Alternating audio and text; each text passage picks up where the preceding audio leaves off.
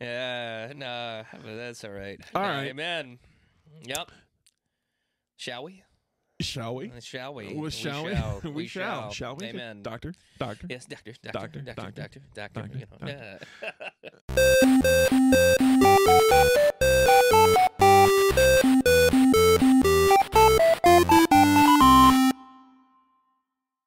All right. Welcome, everyone. Welcome once again to Gospelicious Radio. I am your host, Adam Miner. With me, as always, is my friend, my brother, Amen. my pastor, the Reverend Timothy R. Howard Jr. How are you, sir? Oh, I do good. I do good. You know what I mean? And with me is my brother in Christ, Adam Miner. I'm going to give him a round of applause as well. Oh. Yes. Oh. Elder Adam Miner. I wasn't fishing absolutely. for that at all. I know. But I like to spread the applause around. You know what I mean? That's right. You know, because you deserve it, brother. You Thank deserve you. it. Always. So yeah. This is episode 60, guys. How are you feeling? Normally 60 episodes weekly would only take about a year and change. Yeah, but it's taken us almost 4 to get there. That's all right. How are you feeling 60 episodes in? Feeling good, How brother. are you feeling? I'm glad we're back. Third one back in the new era. We've dealt with some pretty good topics so far. Last week was really, really good. Yeah. I listened to it. I listened to it a couple times because I just want to make sure what I said was right. But but number 2, it was a good discussion. Yeah, it was edifying. Really good. For It was sure. really good. Yeah. I feel like we could do that one again with more words too. Definitely other ones. I mean, as we were going through, it's like, well, we ended up defining other things as we were because we were using some of that Christianese theologue language. You know what I mean? Theologian. Yeah. We're talking about episode 59, last week's episode, where we defined $10 theology words. Mm-hmm. That was a good episode. It was good. It was a good time. I thought that we talked about some stuff that may, if we're not careful, kind of like people who are maybe kind of new to the faith or just kind of like, what does that mean? Right. And I think it's cool to maybe explain some of those words, like right, like exegesis and whatever, apostate and all these other things. Well, that's the thing. It's like so It's much helpful. of this it is, and especially if you're in a more, I think theologically rich church, which we should aim to be. Okay, I'm not saying that you walk around with ivory tower theologian attitude or anything like that. Like we talked about before, you can get into a church where, and I've been a part of those churches before, where it's like unless you already know the theological lingo that you're a second class citizen. We don't want to get there. We want to get to the point where it's like, yeah, you understand the stuff, and you also feel at liberty to ask questions. And that's really what that whole pod was all about. Is like, not everyone has a bookshelf made of rich mahogany. I know, with, volumes of Spurgeon and rich and mahogany. You know what I mean? Mine are like pine particle board, rich Home Depot particle board. Rich particle board. Yeah. Oh, I love that smell of rich particle board in the morning. Yeah. That IKEA plywood yes. smell. Yes. That's the good stuff, man. As I look literally across the room at these bookshelves. At these bookshelves over here, it's like, I think this is pine, I'm sitting next to a bookshelf, and the first book that I looked at says a concise Hebrew and Aramaic lexicon of the Old Testament. Oh man, that's some deep waters there. That's some light reading right there. That's good stuff. And then literally, I think a book that is just all Hebrew. Oh yeah, that's I don't even understand it. That is the Biblica Hebraica Stuartensia. I'm reading it upside down. Yeah. Hold on. Yeah. Oh yeah, that's what There I we thought go. it was. Yeah. Yeah. Stuttgartensia. Yeah, Stuttgartensia, which is that is the Masoretic traditional underlying Hebrew score for the Old Testament. So that's your standard if you study Hebrew. Yep. And like we talked about last week, I see Hebrew for Dummies. It was literally right here behind me. I know. I the whole forgot time. that it was right there. I know. Yeah. It was right next to me. I could have literally reached over and grabbed it. I know. Actually, that's actually not a bad little study. It was helpful. I bought that years ago when I was actually studying, Hebrew when I was in Bible college, and it was very helpful. It was very helpful. Yeah, But anyway. Well, we encourage you guys to go back if you haven't seen or listened to episode 59 yet. Very helpful and very cool reminder, I think, for us too, as we kind of have grown over the years and developed our knowledge and have kind of used these words from time to time. It's kind of cool to go back and understand them more and to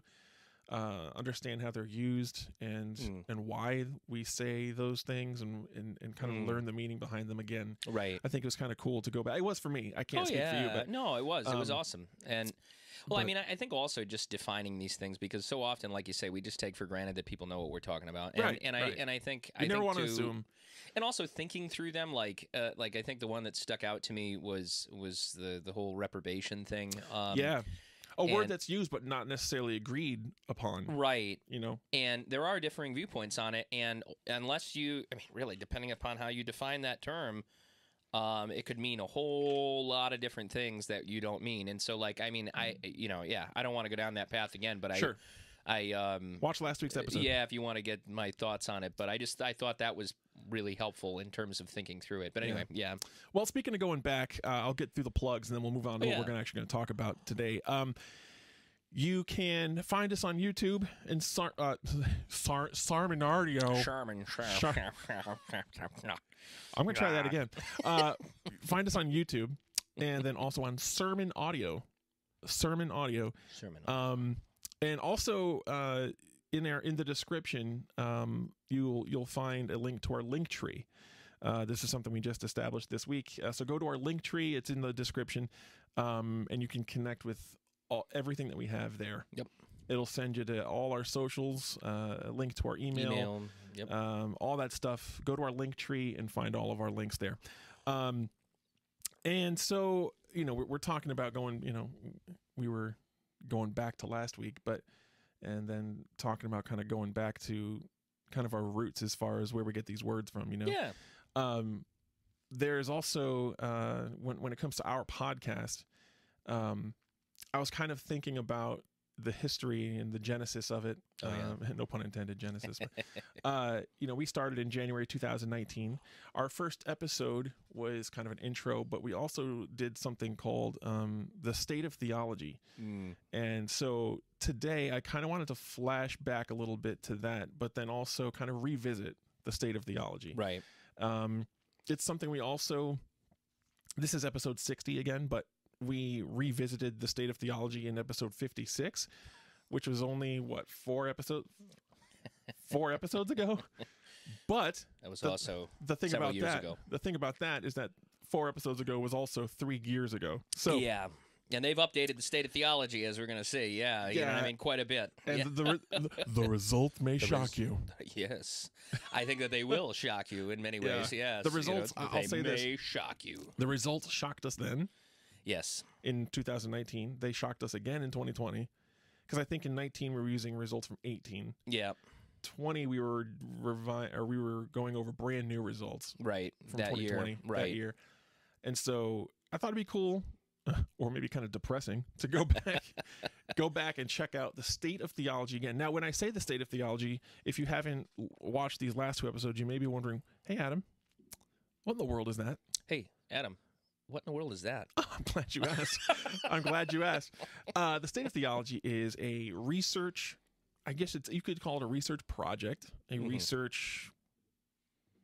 It's an ongoing research project that's updated every year. Excuse me. And it's put up by Ligioner Ministries. And it basically surveys adults, churches, all around the country. Right. At different times about what they believe to be true about theology. And those results are compiled into this, which is called the State of Theology. It's literally, the website is thestateoftheology.com. Yep. You can find all these results here. We've been looking at these pretty consistently over the past few years. Right. Just kind of keeping up on what the trends are as far as just modern day evangelicals, what do they believe? Right, and that's I mean, like theology, of course. I mean, defining our terms. You know, I mean, being the yeah. study of God, like what we believe about God, and what the state of that is, what the current, like you say, opinions are on a variety of different things. A lot of simplistic things. You know, just I mean, as you're going to tell, like, what do you believe about God? You know what I mean? You know who He is. I mean, and then not just that, but also social issues that are also related to our theology and our relationship with God. And like you say, I mean, you know, giving us, a lot of these, surveys and stuff like that have gone out. I mean, I'm reading here that they also partnered with Lifeway as well to be able to do that. Yeah, so they've done it, and I'm sure that they've done with Barna as well. I'm sure at some point. I'm pretty sure in the past they've done it with Barna. Okay. And Barna. I'm kind of the research whatever, but. Yeah. The research arm of that. And just so that you guys know, Ligioner Ministries, of course, is the ministry of the late Dr. R.C. Sproul, who was somebody that you should check out. Can't recommend his stuff highly enough, even though he's a Presbyterian. We'll forgive him for that. He's in heaven, and he found out when he got to heaven that us Baptists were correct. And so the Lord corrected him, and so, but no. And welcome to and with welcome grace. to with grace, amen. Just like He will welcome all of us for all of our wrong ideas. This is true. It was. Poor R.C. I know, no. I love R.C. Sproul. He's awesome. Can't speak highly enough of Dr. R.C. Sproul. But anyway, I've learned a lot from him. Amen. But yeah, go ahead, brother. Yeah. No, I was just gonna say, I think to make this interesting, though, instead of us just reading research to you, I figured let's make this a little interesting. Yeah. I think that maybe you and I should go back and forth. I have not looked at the new updated results for a reason. Sure. Yeah. Because I didn't want to cheat. Because I think that maybe we should make, I don't know, it doesn't have to make a game out of it, but we can maybe choose one and then and ask, say that's a good idea. Read the question and be like, how what's the percentage of people that believe this or disagree with this? And then I have to guess, or you have to guess. Right. And we'll see how close we get. So just looking at here, it's like, so like it would be, let's take the first one. Give it an example. Yeah. So and you guys, if you want, you can actually kind of follow along if you want to go to State of Theology. But for example, you and I are probably looking at the first one now. Yes. It says statement number 4. Yep. Okay. The statement that is being made here is that God learns and adapts to different circumstances. Okay? That's the statement. Now, underneath that is is a kind of scale that shows the amount of, or the percentage of people that strongly disagree, somewhat disagree, not sure, somewhat agree, and strongly agree. So that's your basic survey. It's your basic survey. Right. There's those 5 zones. There's the 2 agrees, the 2 disagrees, and then the neutral in the middle. Right. I would like to include agree and disagree as one. Somewhat disagree and strongly disagree. I want to combine those two. Okay, all right. Yeah. Do you know what I mean? Yes. Because I mean, let's they're kind of the same thing. Let's just be honest. Pretty much. I mean, if you're strongly agreeing or strong, I know what you mean. I want to see basically the percentages on either side of neutral. Right. That's where I'm at. Yeah. It's interesting too. Like if you're on here, I just noticed that you can click on View in Data Explorer, and you can bring it down to like different regions and stuff. So like what which is neat. But what we're going to focus on is the overarching of all regions, all ages, all together. But it's just the major compilation. Right. No, that's awesome. So for example, really cool. For example, God learns and adapts to different circumstances. Right. Sorry, I'm giggling because it seems so obvious. Anyway, I don't want to. Sometimes it's like I have to admit, and I'm going to confess this sin to you guys too on the pod. Sometimes I have a bad attitude when it comes to stuff like this, I think. Yeah, me too. Yeah. It's because I'm like, look, sometimes the answers to this, it just seems so obvious just because it's just all right there. It's in the text of Scripture, right and not just that too. But it's like with this particular one, right? But I say that to say that I have a bad attitude sometimes because I don't want it. I know that when I laugh like that, it can seem like I'm being maybe like pious or judgmental or whatever. Judgmental, You know what I mean? yeah. But at the same time, I'm really trying not to be. But I think to give you some encouragement, brother. I think it's out of a heart of just disappointment. Yeah, it is though. It might be. It's a heart of disappointment because it's like you look at this. I mean, just the statement, just taking it on its face. God learns and adapts to different circumstances. Just take that on its face. Like, take the first God, 2 words. Right. God learns. Does that, I mean, okay. That means he's not God. Yeah. That means that there is something that God did not know that he had to learn about himself or whatever. Yeah. So anyway. Yeah. Yeah. So it seems ridiculous to me, but I mean, so I can't really put myself in the shoes of people that are like, oh yeah, that sounds good. Right. Because it makes no sense. Right. It makes no sense to me. Anyway, so if you guys are following along, the scale below says that 31%, or actually if you want to go by the result to the right there, 32%. So they must be rounding up. That must be like a percentage point or something or whatever. Yeah, right. They're kind of rounding up. So 32% of people disagree. Only 32. Only 32. And not only that, 51% agree. I know. With that statement. Now, I think I need to.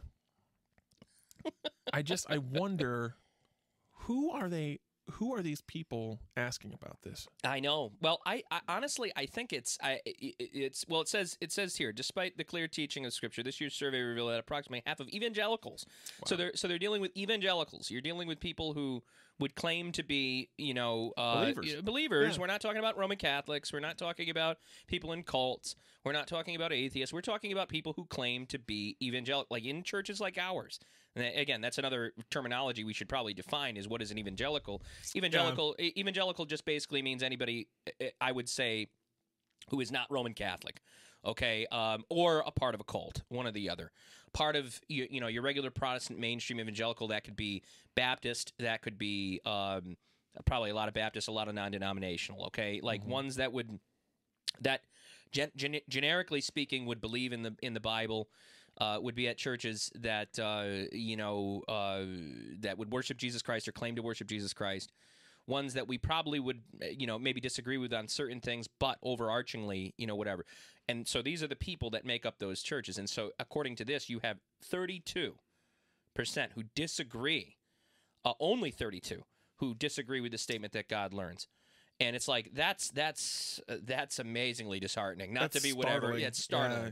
But it's also understandable because I'll argue this. And again, I know we want to get to more. I was going to say, why would someone believe that? Right. Let's try to understand what they would.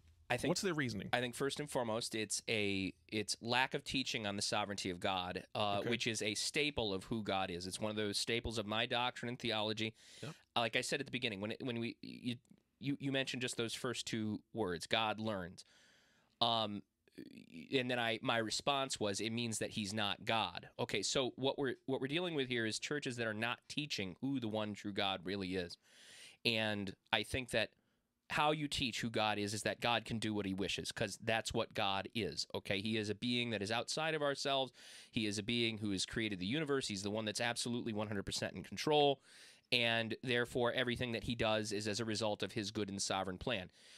A lot of that's not taught in evangelicalism. A lot of that is taught that you're the one that's in control of your destiny, that you have your own free will, that that God kind of adapts and to your feelings and your emotions and your situation.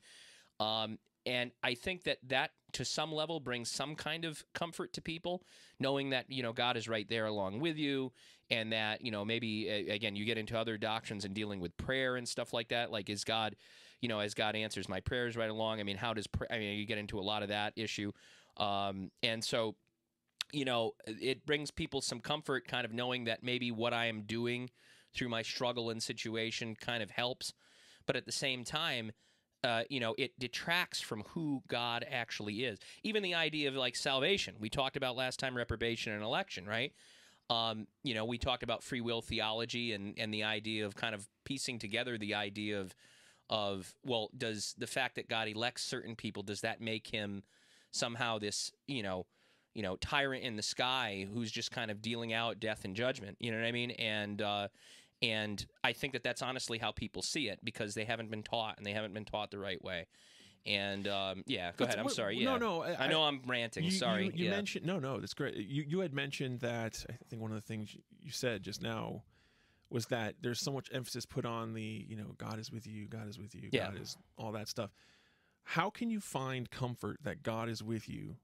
How can Right. you make that happen with a God who doesn't know everything? That's exactly it.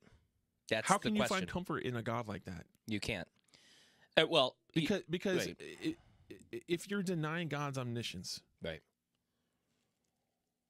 there's no comfort there There's at not. all. It's Where's the comfort? I don't get it. You're finding your comfort in a God that is not in control. well, like, you're going through a situation. You know what I mean? You're going through a situation. Let's say that you're going through a major health issue or something like that in your life, or you lose a loved one suddenly, or you are, whatever, some major problem in your life. Do you really want a God who is learning alongside you, who doesn't know what's going to happen tomorrow? Right. Do you really want a God? And a God, by the way, who's adapting to circumstances. Think about that for a second, because that's what it is. Adapting to different circumstances. I adapt to different circumstances because I'm a finite creature. Okay, Right. I'm forced by those circumstances to adapt. Do you really want a God who does the same thing? Yeah. Because what that means is that there's something outside of this God's control. Mm-hmm. And what does that mean about who he is? It means that he's not God. It means that he's no better than you and me. Right. It means that it gets into the character and nature of who God is. And so, yeah. That's startling, man. It is. And, the State of Theology website brings up some verses here.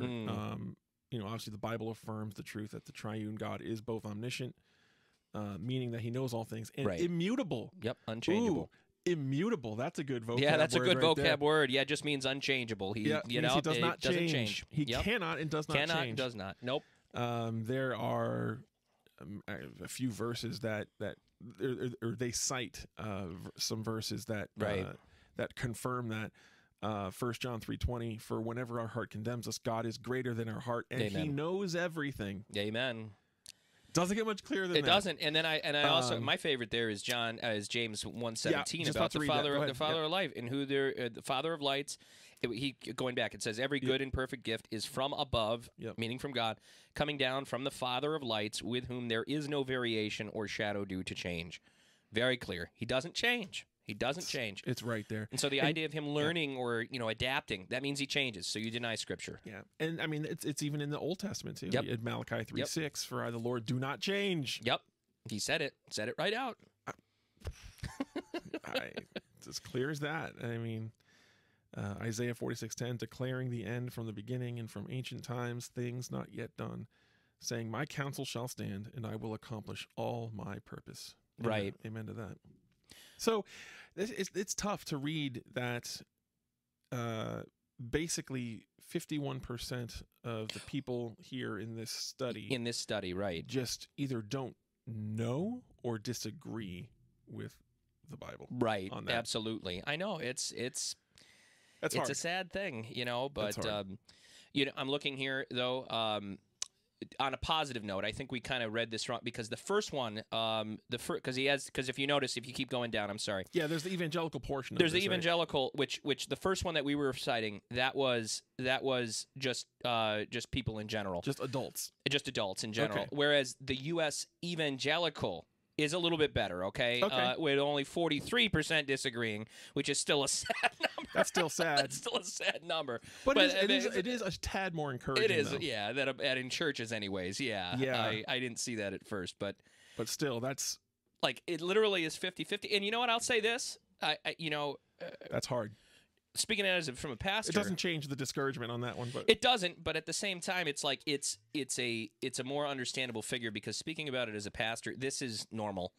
You go into a church, especially, and I still find it with people, is like you ask them the same question, and I think you're going to find that, if you just ask them this question blatantly, I think that you're going to get a 50% response, depending upon the people that you talk to. Now, you would have a lot more insight on that than I do. Right. But that is That is not expected. It's not, but I think also it's just a matter of, it's the danger of mainstream evangelicalism that has gotten away from biblical authority and the encouragement of people, being in the Word themselves each and every day, studying doctrine. There's this, even the whole idea of state of theology, brother, is, and I sense it every so often, is that there's almost like a aversion to theology in the life of the local church. Like if you are Interesting. Like an aversion to reading, not just reading the scripture, but like delving deeper into the negative connotation. Like a negative connotation. Like, well, it's it's a dirty word or something. Like I'll give you a perfect example. Is like there's always this, and sometimes you hear it in the life of the local church, like head knowledge versus heart knowledge, and that somehow if it's just if you're just reading commentaries and you're studying the languages and you're getting into it, that somehow your heart is not in it. Now, I will say this, is that have I met guys who are like that? Yes. And yeah, I've been there too, where it's all head knowledge, it's all, but I'm going to tell you. They're taking that point to the absolute extreme, though. Well, I'm going to tell you what I run into more often than not. I run into very good-hearted, and this is me being very nice now, okay? Very, very big and good-hearted Christian people who utilize as an excuse not to delve deeper into the text of Scripture, okay? And what I mean by that is that they utilize what as an excuse? Utilize that danger of having it all be head knowledge. Got you. Okay. They don't want to know so much that they become an intellectual, right? Quote unquote intellectual, and they don't feel what they're right. And so I mean, maybe I'm not explaining it correctly, but I mean, like, but the thing is, this is like I see far. Sorry, go ahead. I'm interrupting you. Yeah, and I get just the idea. I see far more in the life of the local church, just speaking as a pastor, to the intellectual aspects of the faith. Than I do the heart aspect. And because why? Well, because reading is harder, okay? Being in the Word every day is hard. Studying theology is hard. To know all the terminologies and stuff like that, that's tough. And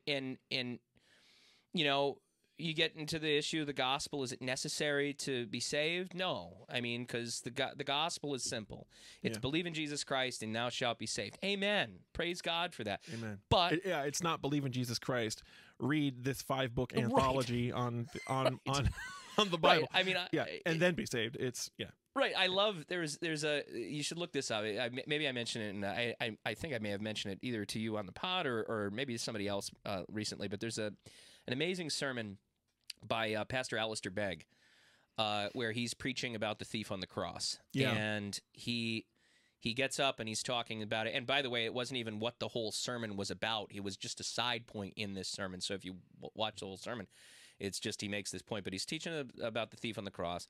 And, he was talking about like what happened when the thief got to heaven.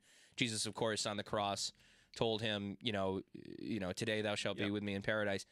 And so the thief on the cross gets to heaven, and he's there, and St. Peter's there, going to let him into the pearly gates or whatever. This is how Alistair Begg describes it. And he's like, well, do you think that he's going to ask, can you explain to me the golden chain of redemption? Can you explain to me the word justification? And he's like, I don't know, I never even heard it. And and he's like, hang on just a second. And well, why should we let you into heaven? And the whole crescendo of the whole thing is that the man responds. The man in the middle said I could come. The man on the middle cross said I could come. And that's a beautiful thing. I'm not discounting the simplicity of the gospel. Right. But I think as Christians, our call is to study, to show ourselves approved unto God, workmen that needeth not to be ashamed, rightly dividing the word of truth. That's what 2 Timothy says, 2 Timothy 3:16. And so, 2 Timothy 2:15. And I think that this aversion to theology comes from an oversimplified version of Christianity that, while it's good-hearted and wants to have it where it's accessible to everybody and anybody, at the same time allows for almost a spirit of laziness when it comes to knowledge of Scripture. And I think that pastors play into this because it affects their ministries.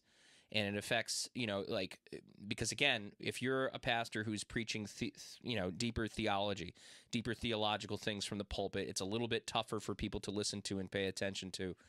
it's not gonna bode well for you numerically. Okay, it just traditionally it doesn't. Whereas if you kind of have a cotton candy kind of message about God's love and some of these simplistic things, yeah, you're going to fill pews, but your people are going to be you're going to be exactly what the Scripture talks about: zeal without knowledge.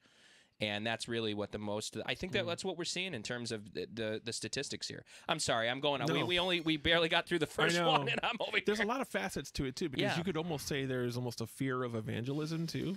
Rooted in there too. Oh yeah, because obviously, like you mentioned, our call, part of that call is to spread that message to others. Yes, and a lot of times people they fear communicating that message for whatever various reason. That's a whole pod right there. That's a whole pod. We should talk about that. But being content with knowing the simple truth that you do without diving deeper kind of creates that comfort zone. It does.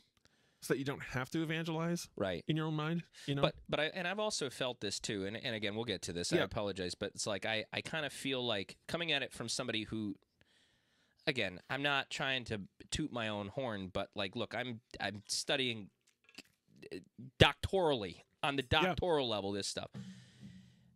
I have been confronted, especially by lay people, and good-hearted lay people, you know what I mean, who kind of they treat the study of the word as if it's something useless, and they don't say it like that, and I know that they don't mean it like that. But I think in the approach, in the approach to it, and what I mean by that is just like, well, I can just study the Bible, and I'm just as good as you, even though I don't, and that's true. Okay, we're all on the same page theologically, but or not theologically, we're all on the same page spiritually speaking. I don't, but you got to understand that when we get into answering questions like this, can God learn? And when you have 50% of evangelicals who answer it unbiblically, okay, there's something wrong. And so, what is wrong with it? Well, we obviously are not teaching correctly. Right. Obviously, you're not listening to the theologians who know their stuff. You know what I mean? And something's wrong. Yeah, something's wrong. Or or you just have false teachers, one or the other. Yeah. Anyway, Well, anyway, we're listening to it. But anyway, I'm going off. You want to do the next one? Yeah. If you want to pick a random one, let me see if I can find one here. See if how close I can get to the percentage. And I do each of them have the both evangelism or the evangelicals? Yeah, I think so. So from now on, do you want to focus on the evangelicals? Yeah, one? let's focus on the evangelical side. Gotcha. Yeah. Okay. So I'm not looking. Okay, you can pick. So one. Here we go. This is evangelical, and actually, this one gives statistics from several years, actually going back to the first one in 16. But okay. So statement number, it says I'm not looking at it. So God accepts the worship of all religions, including Christianity, Judaism, and Islam. Oh boy. Okay. So yeah, God accepts the worship of all religions. Okay. Now this is evangelicals. Oh boy. U.S. evangelical respondents. I remember, I think we talked about this one last time or the time before. I remember this one, and it was bad. Mm-hmm. Evangelicals, I'm going to say 42% agree. Actually... with that. Well, amazingly, and sadly, you were right on for 2020. That was the exact percentage for 2020. Was it? 42%. And unfortunately, it's gone up. Oh, wow. Really? 56% of evangelicals believe that? Agree. Oh, that's rough, dude. God accepts the worship of all religions, including Christianity, Judaism, and Islam. 56% in 2022. That is disheartening. I mean, he writes here, he says, this year's survey also revealed a significant increase, and this goes right along with it, in those who deny Christ's divinity. Actually, that I was reading the next one. That was kind of going along with it, but no, I mean, still sad. I mean, super sad. I mean, as far as 56%. And actually, it's funny because looking at the statistics, right, for this one. Now, this is statement number 3. 2016 was I'm there now. Yeah, I got there now. 48% in 2000, and then Then you had 51%. It went up a little bit in 18, and then it dipped in 2020, and then it shot right back up way beyond in 2022. What's interesting about 2020, though, if you check out the stats on that, the number of people that were not sure grew in that year too. Oh yeah, that's true. It seems that the agrees and the somewhat agrees kind of remained a little steady there, but people who didn't know or decided to remain neutral grew in that year as well, which actually might be even more disconcerting. Yeah. Now there's more who are sure of the wrong thing, or at least feel like they're sure of the wrong thing. Yeah. Man, that's rough. That's rough, man. Eek. Eek. Yeah. I mean, if you look at that list, first of all, this says all religions, which is bad enough. Right. But it kind of singles out Christianity, Judaism, and Islam there. Right. In that statement. So those three are kind of put at the top of the list as far as what these people are being asked about. I assume that they're getting asked this question word for word as it appears here. I'm assuming, yeah. Right? Yeah, that would absolutely. Be probably how to do it research-wise. So in their mind already, they have Christianity, Judaism, and Islam in their head. Right. As those three first ones that they're thinking about, right? The three mains, yeah. So in their mind, they think of Judaism, they think of maybe Old Testament. Right. Maybe. Right. I'm putting myself in their heads. Right. Trying to see. Yeah. Why see where they they're might at. Even possibly start to think go about down this path. But the thing that really trips me up is the Islam one. I know. Right? You know what I mean? I know. Because first of all, Judaism, doesn't believe in the Messiah, Christ. Right. They believe one is coming. Right. This hasn't come yet. And you can almost see the connection. Mainline Judaism, I'm talking about. You can almost see the connection between Christianity and Judaism. I mean, mainline. Right. And even dispensationalists, make that connection as well. To a certain extent, but which whatever on that. But Judaism is essentially Christless. Right. It's the Old Testament. Right. We can agree on that. Right. Islam, though, man. That is. Jesus is mentioned in Islamic teachings, right? Right. Yeah, he is. Yeah. He's mentioned as a prophet. In the Quran. Right. Yeah, he's mentioned in the Quran, right? Yep. Yeah. So obviously feel free to correct me if I'm wrong. Yeah. But I'm trying to see where they would make that discernment from, because Islam is essentially it's Christless as well, right? In the way that we worship Christ, obviously, right? But right. Man, well, that's the problem. Is like with worship is the key word there too. Well, this is the issue: is accepts all worships and all religions, including these ones. And I think again, this goes back. Universalist statement. It goes back to universalism.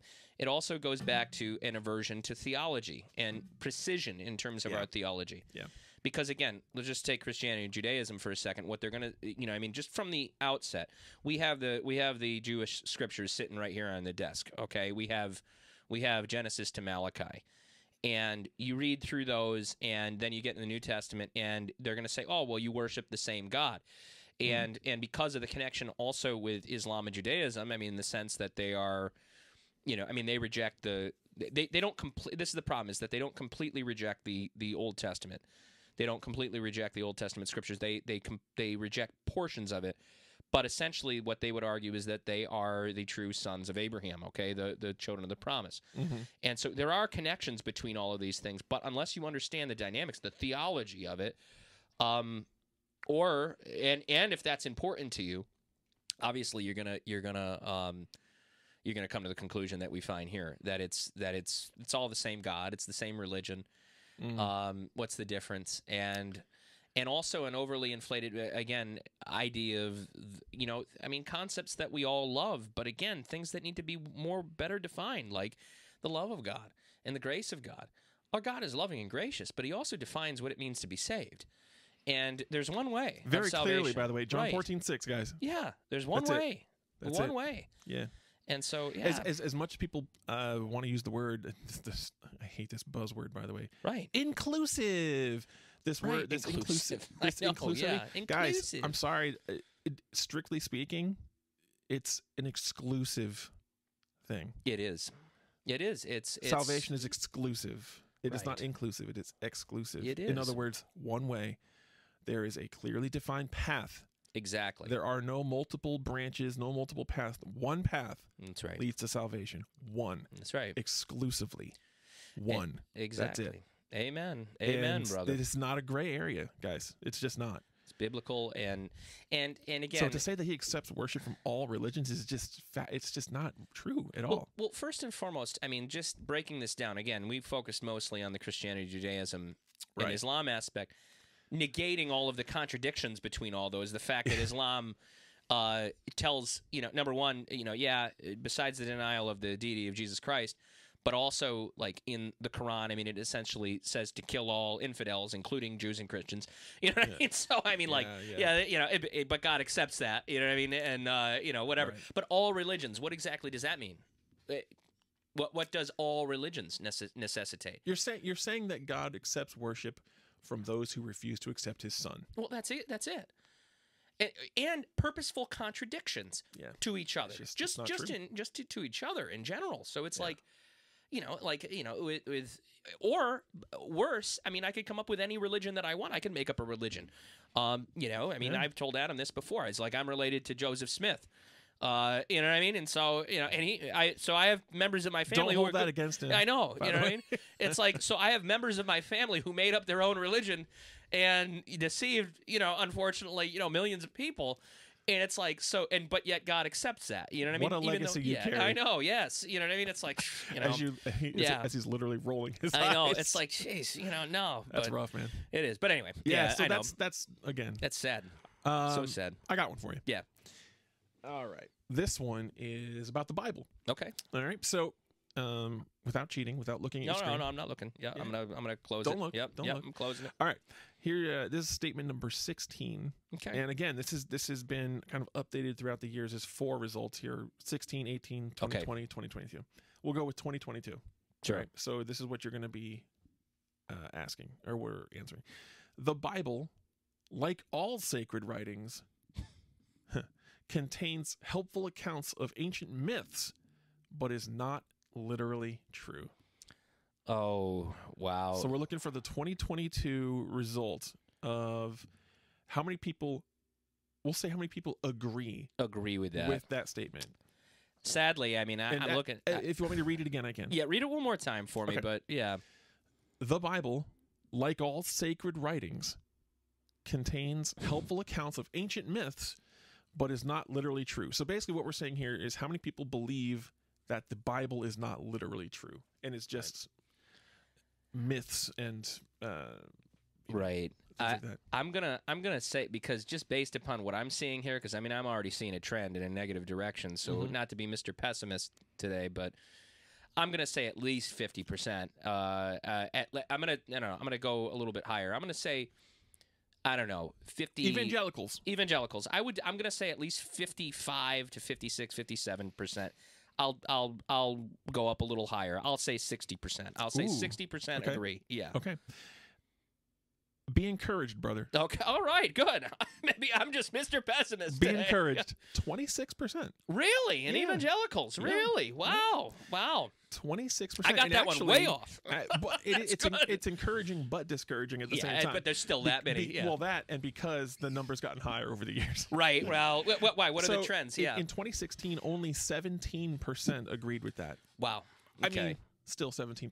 It's yikes, but that's still, it's not. But from what we've seen comparatively, it's not that bad compared to the rest of this data. Right. 2018, it grew to 23%. I see. Yeah. So, but in 2020, it went down to 15.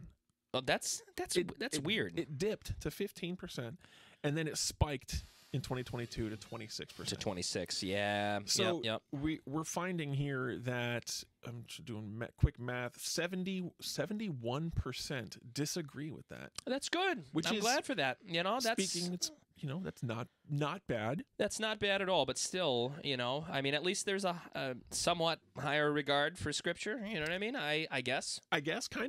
Kind of. You know what I mean? I don't really know what to do with that data. It's kind of weird, right? Yeah. I just, I mean, again, I hate to be a pessimist about all of this, but it's like, for me, it's like, but even that, it's like all or nothing. Like 70% is as good as, like. But it's weird. You know why? You know why this is weird to me? Yeah. This data, I can't make heads or tails of it. Yeah. Because you would think, and and maybe this is in how they do the surveys too. Sure. Because I would think that when they give these evangelicals, whoever they are, this survey, that all of these questions are on the survey. Right. And they're just marking off things, right? Right. I strongly disagree. Now, think about this. Yeah. This question, 3/4 of the people answering are saying that the Bible's true. Right. Bible's right. literally true. Right. Right. If that's true, wouldn't we see better answers on a lot of these? I would. That's the thing. That's hard because I mean it's like, well, yeah, you'd think that if you believed literally true, and it makes you wonder, There's like, are something they not connecting in people's minds? You know, which actually is kind of a little more startling in itself. Yeah, that's true. But again, it comes down to, it's funny. I was thinking about this is like, I was listening to some of the sermons from G3, and one of them was Ken Ham. All right, this year. This year's, Are yeah, they out? I think so, yeah. Well, at least portions of them, I think, yeah. I'll have to go back and watch those. And so, but G3, by the way, yeah. for those of you who don't know, G3, we got to get back there again. Check out our post 2020. Yes, we did G3 one there, yeah. podcast that we did back in January of 2020. It might have been the first week of February 2020. Yeah, that's like episode. I don't know. I forget what the number is now off the top of my head. But we did do a G3 recap. We did. From 3 years ago. That was awesome. And I don't think we've been back since. No. Well, our brother it is Dan COVID, has. yeah. But yeah, Dan's been back. We should have him on. We should have him on and have him talk about it. But that would be good. But anyway, but yeah, no. It was funny. I was listening to Ken Ham because I was wondering if his presentation has changed. Because I've heard Ken Ham many a time. I met Ken Ham. I'm not going to tell that story right now, but the ark. Yeah, but he and his presentation hasn't changed. But that's a good thing. I was going to say, is that good or bad? It's good. It's really good because what he has is, because he's always talks about biblical authority when it comes to Genesis. That's the whole thing about answers in Genesis. Yeah, he's very foundational about Genesis. And for good reason, because if you pull the foundation out of that one portion of Scripture, you can pull it out of every other part. Yep. And so, House of Cards. And that's the analogy. He always had this same. He didn't use the graphic, but he talked about it in the thing. But it was this graphic of a castle and two castles actually on either side. And both castles are shooting cannonballs at each other, and one is shooting at the foundation, and one is shooting up here. And the foundation, of course, is God's word, and that's what they're shooting at with us. And so, if you can attack the foundation of God's word, we've lost. That's why we can't give up ground on the Bible. Right? Cannot do it. But cannot, will not. Nope. My turn. Yes, go. Okay, yeah. Let me. I'm sorry. I had one, and then I clicked it off. Here we go. Where are you? All right. I'm not looking. Unless these are. I went ahead and picked one, so hopefully we don't pick the same one. All right. Yeah. I got one. Okay. Here. A little more spicy. Ooh, spicy. Yeah. Again, speaking of, you work with youth and everything else. Yep. Okay. Big S question here. Sex outside of traditional marriage is a sin. That wasn't the one that you were going to pick. No. All right. So sex outside of traditional marriage is a sin. Sex outside of traditional marriage is a sin. Okay. So I'm looking at people who agree with that. Yes. Okay. Like the percentage of those who agree. Fornication is wrong. No. Okay. Oh man. We live in a time. I know, we live in sick times, brother. We do. That's got to be upwards of like 60-65% that is a sin. So it would be the other way. I'm going to say they're agreeing that it's a sin. Yeah, they're agreeing it's a sin. Yeah. So that's got to be low. That's got to be like 23%. Not to date myself, but is that your final answer? The kids today won't know that one, but anyway, yeah. It is, So what did you say, 20? Yeah, something like that, 22, 23%. So, let's say 23%. Well, once again, I'm glad to be able to be encouragement back to you. Actually, the percentage of agree with that statement has gone up. 94% agree amongst evangelicals. Whoa! Can you believe that? Praise God for that. I mean, at least. I mean, so like it's statement 25. That's interesting. So sex outside of marriage is a sin. 94% of people agree. And going back in time, that hasn't changed much. Because going back since 2016, 91% Wow. agreed. Okay. It dipped for a couple years. 2018 was 89% agreed. 2020, it went up to 90%. And this year, 2022, it went up to 94%. That's encouraging. That's it. That is. I have to say, I mean, just because you and I kind of keep our eyes on, or keep our fingers on the pulse of the culture, and Right. or at least trying to, Yeah. it's a moving target. Yeah. You can see where my surprise is on that. It's like, Maybe I'm applying general culture to evangelical culture, but I mean, even in evangelical circles, it seems that is more and more acceptable these days. yeah, just Sex outside of marriage, fornication. It seems like it's a more and more accepted thing. Because I think there's also a rise in I don't know if I'm using the right word, but like pragmatism, just like that practical, like, oh, Right. we should just live together and it's easier to do all this. It's just, there's almost an acceptedness to it right. now, just because it's just more Well, and ingrained. I mean, the question, and again, I'm glad for that. I'm glad that they do see that it is a sin, because I mean, it is very, very clear in Scripture that it is a sin. Mm-hmm. Like you said, I mean, like the practical implications of it, like, okay, is it just a matter of acknowledging it's a sin, but I'm just going to do it anyway? You know what I mean? Kind of thing. Or is it Acceptable sin? Acceptable sin. Yeah. You know what I mean? Like Jerry Bridges, you know what I mean? Like say, it's like, Maybe. I think on the street, and this is where I think, as the rubber meets the road. It can't be all of it. Yeah. I don't know. Yeah. I mean, Continue, sorry. acknowledging it's a sin is one thing. Doing something about it's another. You know what I mean? Well, That's the issue. Maybe Always. that's where it's at. That's kind of the thing, is because it's like, Yeah. well, because I think that if we were to, again, I think in our church, I mean, any if I preached on this, you'd get a lot of amens. But again, sure. At the same time, it's like, you know what? You'd probably get amens from people who Yeah, would be actively involved. I mean, that. that's my point. Is like they're going to say, yeah, like, I know, and guilty as charged. and praise God for the grace of God. Yes, And praise God for the grace of God, because Exactly. again, because we don't want to whatever on that. But at the same time, should we continue to sin that grace may abound? That's my only acknowledgement. But it is encouraging to know that the percentage is going up. That this is. And I think maybe that has to do with just the sexual nature of our culture. I mean, reactionary. I mean, we see how terrible it is, and it's like, I think that that's a good thing. At least that they acknowledge that one portion of Scripture is true. But anyway, yeah. Interesting. I should go back, because I just found a little piece of data here that clarifies. This would probably have been more helpful at the beginning. Excuse me. Yeah. It's a definition of what they consider evangelicals to be. Oh, yeah, go ahead. Yeah, I didn't see that. So when we're talking about evangelicals, and my apologies if this is kind of confusing, because this would apply to questions that we've previously talked about. Sure. But evangelicals were defined by Lifeway Research, the company that Ligioner partnered with to do this, as people who strongly agreed with the following 4 statements. Okay.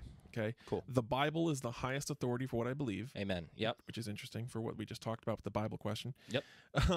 It is very important for me personally to encourage non-Christians to trust Jesus Christ as their Savior. So, evangelizing, right? Yep. Jesus Christ's death on the cross is the only sacrifice that could remove the penalty of my sin. Amen. And only those who trust in Jesus Christ alone as their Savior receive God's free gift of eternal salvation. Amen. Yeah. Strongly agree. Yeah. Which is interesting with the other question that we with just the other asked. question that we did. It's like they say one thing and then say another thing. It's weird. It's a contradictory thing. It's so weird. The data, absolutely. Data's weird. It is. It's so odd, guys. If we could take one thing from this, data is weird. I know it is. It's very, very strange. All right, I got another spicy one for you. Yeah. Go ahead. You thought that one was spicy? Yeah, I'm gonna click this off so I'm not tempted. Yeah, yeah. Not tempted to look. Cheater, cheater, you cheater. No. This might be one of the spicier questions. Okay. And it's 4 words. Okay. Abortion is a sin. Yeah. If you know Tim and I well, for those of you who are watching, if you know us well, you know where we stand on abortion. Oh yeah. Okay. Goes without saying. Although we should probably say it. Yep. Go ahead. You can say it. I can say it too. Abortion's murder, guys. Amen. Actually, we had a great pod in the beginning with Marissa on this very subject, and it was awesome. I thought it was awesome. It was one, great. one of our best episodes. one of the best episodes. Absolutely. So shout out to Marissa. Yeah. And I think that might have been like episode 4 or 5 I know. or something. It was early on. She was one of the early ones. Yeah. Yeah. She was our first interview. Was she really? I think so. Or was it Jeff? It may have been Jeff. I'm not sure. sure. I forget, Anyway. But anyway. Yeah. But so yeah, it was. Yeah, it was good. But for this one in particular, we're looking to see how many people agree that agree that it's a sin. Abortion is a sin. Okay. Yeah. How many evangelicals agree with that statement? You know, it's funny. In answering this, I'm gonna argue on the higher side of agreement. Okay. Because 2022. Yeah, for 2022, I'm gonna argue on the higher side of agreement, just because again, I think that's. I could be completely wrong. I'd be shocked. Although I will say this. I mean, I've experienced as a pastor. I mean, I've had visitors of our church who were attending here for a year, and then when the Roe versus Wade thing came down, I mentioned it from the pulpit. Praise God, and then we lost him because I was, a terrible bigot for whatever that. And which is fine. You know what I mean? Whatever. I mean, hey. I'm going to stand on God's truth. Truth is the truth, man. Truth is the truth. Sorry, but sorry, but not sorry. Like you say, you know what I mean? That's right. Sorry, not so sorry. I'm going to say, as far as agree that abortion is a sin, I'm going to say, I'm going to say in the 80s, maybe 85. 85. Is that your final answer? Yeah, it's sorry. It's my final answer. Yes. All right, 85%. Yeah. You're close, actually. Am I? Okay. All right. You're actually on the low side. Am I really? Yeah. Wow. 2022, 91%. Praise God. That's good. Yep. Amen. 91%. That's and great. That actually has grown over the years. Has it really? Let me go. So be encouraged. It's the last one. Oh, okay. The last one over here. Oh, all right. Awesome. Yeah. It's number 26. So in 2016, 87% agreed. 88. I'm sorry. In 2018 and 2020, 88. So it kind of held steady. Yeah, held steady for a couple years. And then 2022, 91%. Amen. So that's good. Praise God. Yeah. That's pretty huge. Actually. That's awesome. And there's really no. Not a lot to say more than that. I mean, I know, yeah. Well, you praise God for it because again, it speaks to God's value of life. Well, yeah. I mean, and here, this is what I'm talking about. Okay, like and again, I was kind of dumping on the whole idea of deep theology and people who kind of negate those things, and I think that our churches, we need to start teaching people better. We need, and I think that we need to get away from this idea of the head knowledge versus the heart knowledge, and couple them both. Because I think in order for you to have proper heart knowledge, you need to have proper head knowledge. Yeah, okay, they're linked. It's like I have a heart. I love my wife. Okay, I have emotions for my wife, and why is that? Because the more and more I know her, I've been married for going on 15 years. It's like the more and more I know her, the more and more I love her. It's the same thing with God. Okay, that's how it should be in the text of Scripture. But there's also a simplistic love. And there's certain simple things that Christians tend to agree on across the evangelical landscape, and that's encouraging. I mean, the idea of, especially in light of the culture that we're living, because again, it's like you have, just so much debauchery in regard to the just the sexual movement, and I will say I think a lot of that too. I think the reason why that's remained steady, if not grown a little bit, is because of how much the pagans have been playing their hands lately. You would have asked me 10 years ago that I would have, as a pastor, had to put in our doctrinal statement a definition of what a man and a woman is. I would have told you that you're nuts. Okay, and that's just a symptom of the culture that we are in right now. Yeah, we've lost our minds. We've lost our minds completely. But the good part about it is that good, solid Christian people, in this case, they see it. Yeah. And hopefully, Lord willing, that draws them to more and more of God's truth, not just the sexual ones that are clear in the text of Scripture, but some of the other deeper truths about God's Word that should be delved into a little bit deeper. But anyway, yeah, you know what I mean? And so, brother, absolutely. Yeah, this explainer kind of at the beginning, kind of it cites obviously Psalm 139.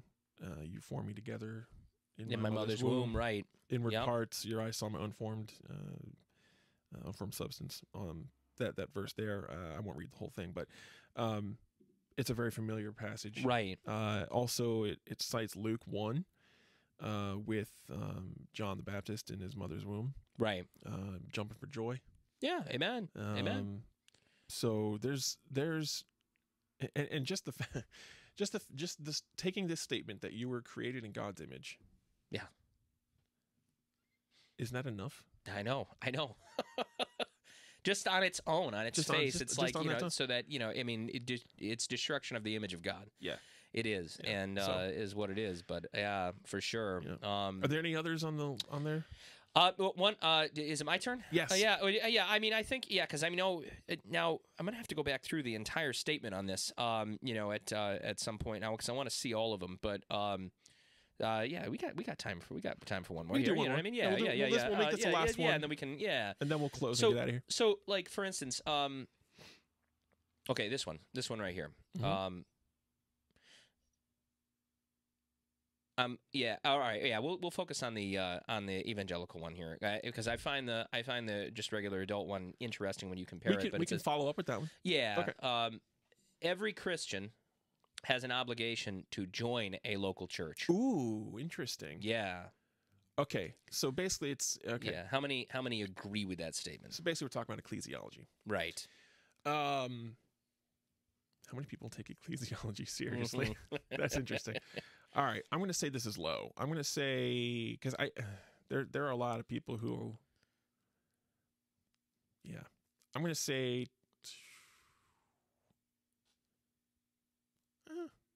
maybe a third, 31%. That agree? That agree.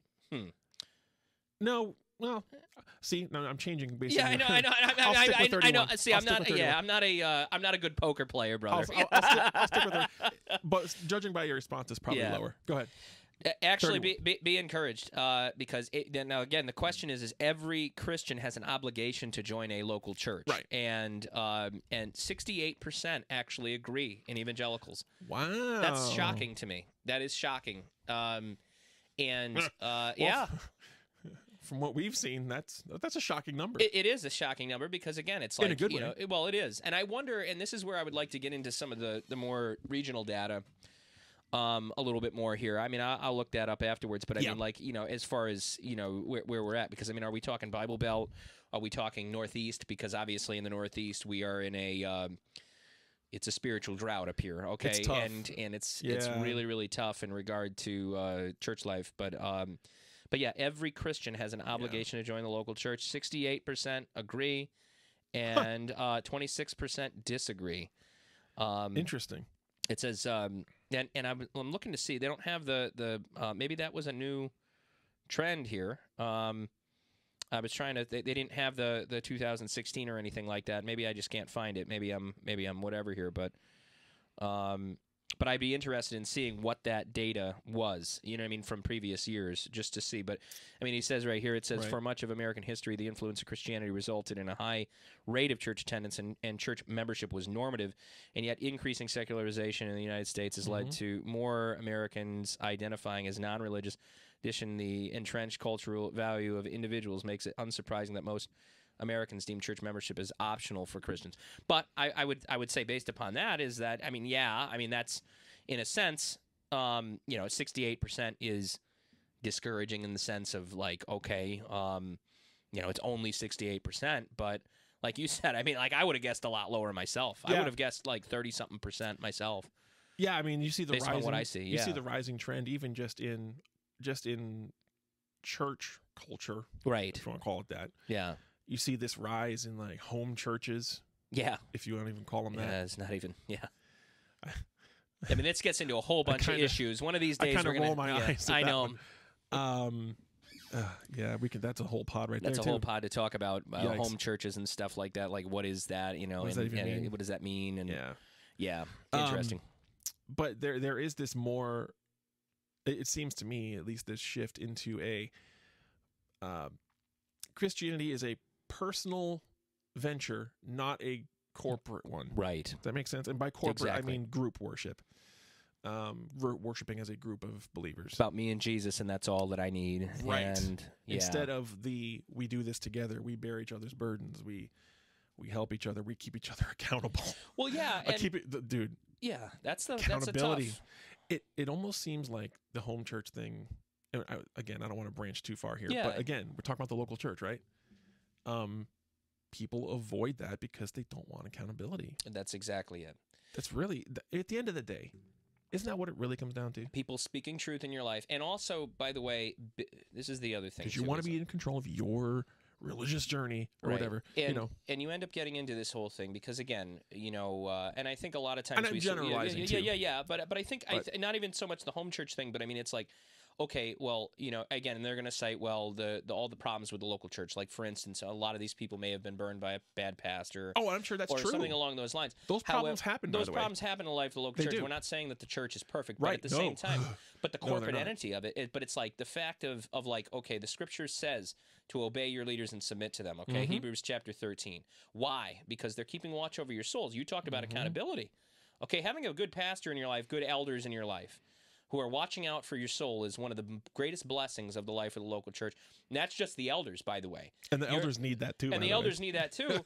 but that's why it's just a church. It's a church family, like you say, working together, pulling together, living life together. You need the corporate entity of the life of the local church in order to survive as a Christian. And why is that? Well, like you said, you cited accountability, because so often we get off the path. So often we can, and I'm talking off the path on multiple levels. I'm not just talking about sin, okay, which happens to us every single day. I'm talking theologically too. Is like you show me a home church, and I'm going to show you like a place where just a plethora of ideas, and whatever comes out of your mouth is the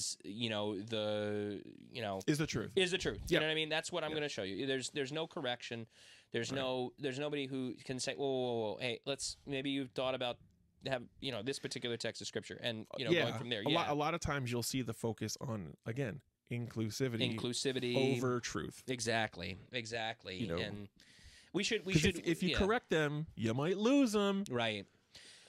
One of the things that we should do at some point in the future, as far as this whole thing with the life of the local church, is we should talk through, because one of the just kind of bouncing off of this topic is in regard to materials that are really good to study and to read concerning the local church. There's an excellent book out there that I would highly recommend. It's called 9 Marks of a Healthy Church by Mark Dever. It's been out for many years, and it's up on the shelf somewhere. Yeah, and maybe up to. Oh yeah, well I have some of those. Those are put out by 9 Marks. One? Those colorful ones. Yeah. No, those are. I feel like I've seen it in this office. It is. It's. I think it's over there on that side. I'm pretty sure. But anyway. But yeah. 9 Marks of a healthy church. And it goes through like what to look for in the life of the church, what a healthy church should be, the corporate entities of it, even some of the problems of that can potentially happen. And so and also what we're talking about here is the idea of official joining of a church in terms of membership and what that looks like. Because actually, it's funny. I was just talking with a young man the other day, trying to get him to join the church. He's been coming to our church for a long time, and he was telling me just in passing, and I didn't really get into it with him too deep, but he was telling me that he doesn't believe that church membership is biblical, that it's not a biblical thing. He was trying to argue with me a little bit. He was joking. I mean, like, good kid. Okay. He's a good kid. He's just wrong. And you know what I mean? And how, well, you don't see it in the text of scripture. Well, actually you do. And that would be an interesting thing. But 9 Marks of a Healthy Church, pick that one up if you're interested in the subject of church membership. So interesting. Yeah. Interesting. Well, we could go back and forth all day. Go all day long. Yeah. State of Theology. There were a couple of those that were kind of encouraging. They were. Yeah. I wouldn't say that was all bad. No. I was expecting. It wasn't all great. No. Don't get me wrong. But overall, I mean, it was expected. Absolutely. There was nothing really surprising there. I guess, right? Well, yeah, maybe the surprising part for me was how good some of the answers were sometimes. I know, I mean, like, but it's and how some of them are maintained. You get kind of, as I'm hitting my microphone. Sorry about that. Yeah. I'm just talking with my hands. Yeah. I don't know if this is true with you too, but it's easy for guys like us who are like I said, we kind of have our eyes open as to what's going on around us, right. and we can kind of get conditioned to almost get cynical about the culture around us. And especially church culture too, because church culture is really just kind of spinning right now. It's spinning. It doesn't really. just in general. Yeah. There's exceptions. There's lots of good stuff going on out there. Trust me. Yeah, absolutely. But there's also some really not so great stuff going out there too.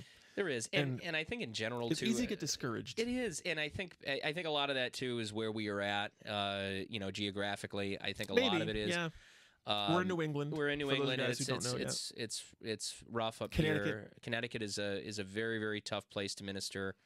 Traditionally, it has been, and it definitely is. And I think just our normal New England cynicism that is part of our culture up here in general. But I mean, but I think also just the idea. I mean, but overarchingly, I mean, we bear in mind that God's going to sustain His church. God's going to grow His church, and He's going to do the right thing. And we have to keep our eyes on, again, going back to that idea we talked to the very first one. Does God change? No, He doesn't. He doesn't change. He is immutable, and He is sovereign, and He is going to always do the right thing, and we're encouraged with that. We just got to stay faithful. And at the end of the day, too, we really shouldn't be surprised because Jesus said this was going to happen. Amen. That too. Yeah.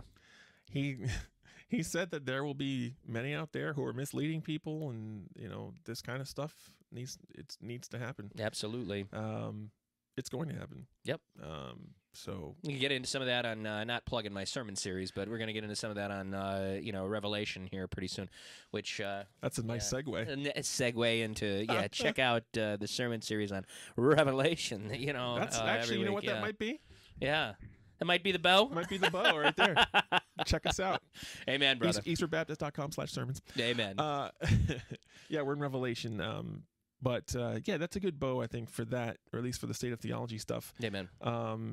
A couple plugs before we get out of here, though. Again, we're on YouTube. We're on Sermon Audio. Check out our Linktree. That's going to be in the description for both. Amen. Check us out on the socials. We're trying to update more on there, so check us out. Also, before we go, I wanted to announce that we have, for those of you who are loyal listeners. Yes. No. Our loyal listeners. The loyal listeners. We have a Gospelicious Giveaway. Gospelicious Giveaway. I know from on occasion we get to do this, which is great. Part of our passion here is not only just to talk about Jesus and to make sure that His name is known and to spread the gospelicious word, people. Amen. People. People. People. Haven't said that in a while.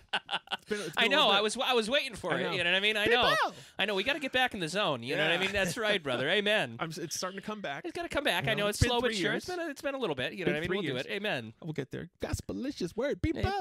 People. Amen. I feel like it's one of those things. I feel like a rock star on a stage. People.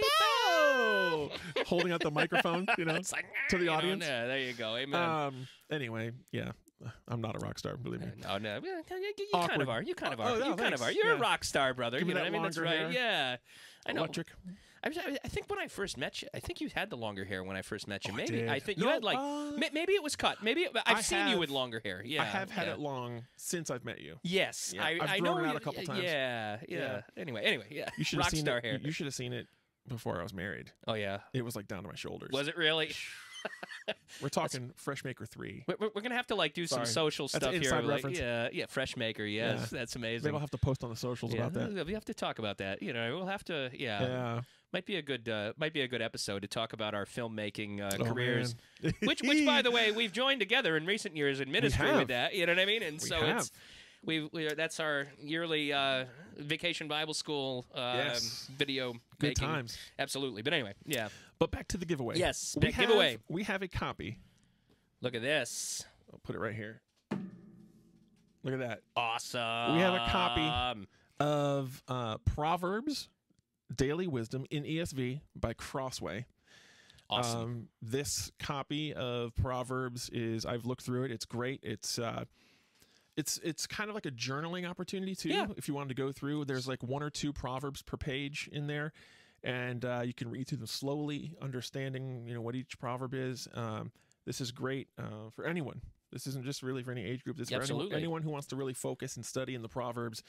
This is a great resource for you. Amen. Our gift to you, all you have to do in order to enter the giveaway, you need to subscribe. Yep. Subscribe to the Gospelicious Radio YouTube channel. Mm-hmm. Like a video, and leave a comment. telling us your favorite proverb and why. Hey, there you go. We'll also open this up. I'm going to announce this. We'll announce this on our Gospelicious Facebook page as well. Yep. And whatever socials we'll do We decide, yeah. And if you leave a comment on there as well, that will enter you in there Awesome. for this Proverbs book. Amen. Okay? And we're going to run through. In the description of this video, we'll describe the contest as well. And there might even be a surprise in there for you too. Yeah. I won't divulge right now what that is. But Amen.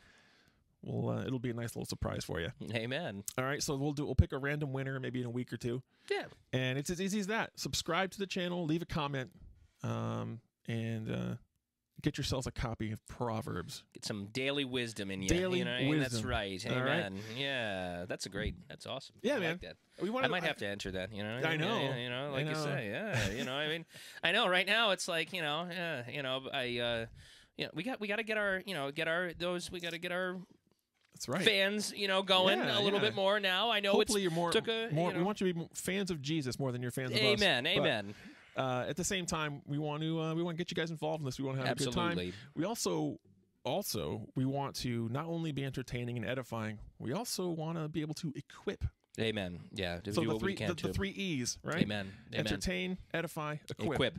That's right. That's a good mission statement. I know we haven't talked about mission statement, but I just thought of that. That's a great one. You know what I mean? pretty good, right? Well, you're the writer, Hold on, brother. let me write that I know. It's like, let me write that down and go back. Yeah. But we want to equip you guys with resources. Amen. That's And great. so whenever we can get our hands on resources for you, we want to be able to give them away Amen. and help you guys out. So Proverbs, Daily Wisdom, enter the Amen. contest today, and we look forward to giving that away to somebody in the very near future.